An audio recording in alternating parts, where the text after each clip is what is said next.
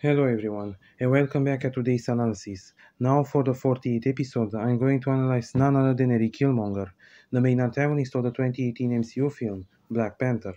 Easily one of the best MCU villains to date, Erik Killmonger can easily be viewed by everyone as the ultimate extremist embodiment of all the struggles the African people confront into a white-dominated world. And in this episode, I'm going to analyze all the information given about him throughout the film to understand Erik Killmonger and his journey from an orphan who lost everything to the diabolical psychopath and usurper and tyrant wannabe that he has ultimately become.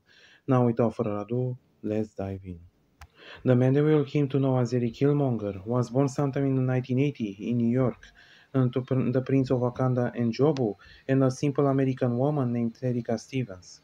His original name being Njadaka, but it got illegally changed into Erik Stevens after his mother so he can remain in the United States. And since his very birth, his life wasn't pretty easy, as his father was very busy managing Wakanda duties in comparison to being a father, while his mother was tragically in jail for a crime that she didn't even committed. Of course, his life was pretty normal despite all the problems.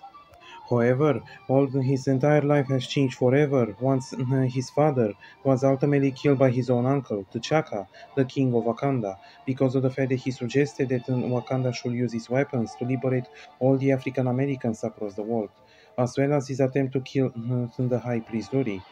Because of this, Eric remained completely broken-hearted and desired revenge on Wakanda for what's happened to his father. And while growing up, he had top grades in school. He managed to graduate from the United States Naval Academy and from MIT, and ultimately became a Navy SEAL and fought in the War on Terror, in both Afghanistan and Iraq, to be more specific. And he was also deployed in Africa.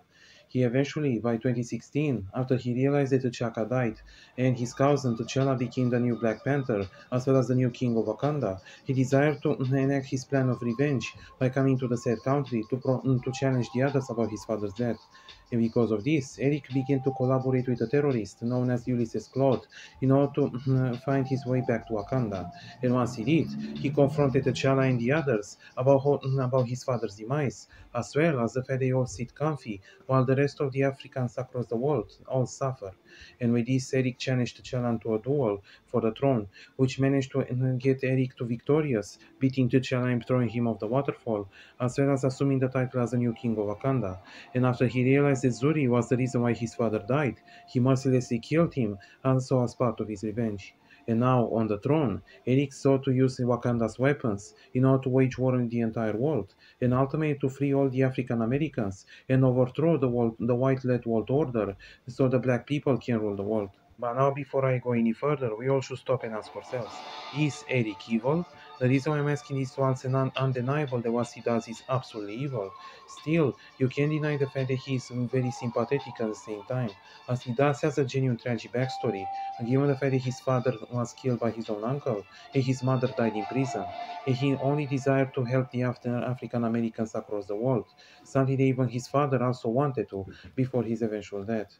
Of course, Eric, however, is far from being an actually altruistic person, as he uses this as an excuse for him to gain power, as well as to wage war with the world, a world that took away everything from him, and he will desire to bury everyone who even dares to mention T'Challa's name, not to mention that he has no problem to kill his cousins and aunt, given the fact that they have nothing to do with their father's demise, thus finally proving that Eric, whilst could be argued to a certain degree they might be somewhat of a well-intentioned extremist, is a downright psychopath with very little to no humanity whatsoever, and with heart full of hatred and anger.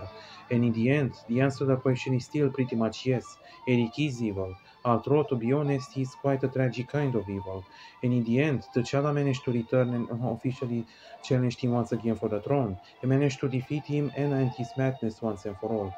However, even after that, Eric kind of won, as T'Challa exposed Wakanda to the world and had it to join the United Nations, finally deciding to bring Wakanda out of his era of isolationism.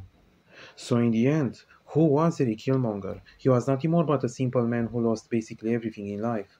A man that will be consumed by hatred and revenge, and will do anything and sacrifice everyone and everything to achieve his ultimate goals. A man that could easily be called as one of the greatest and the most realistic villains ever made in cinema. Thanks for watching everyone. Please don't forget to give a like and subscribe, and have a nice day. I lived my entire life waiting for this moment. I trained, I lied, I killed, just to get here. I killed in America, Afghanistan, Iraq. I took life from my own brothers and sisters right here on this continent. And all this death, just so I could kill you.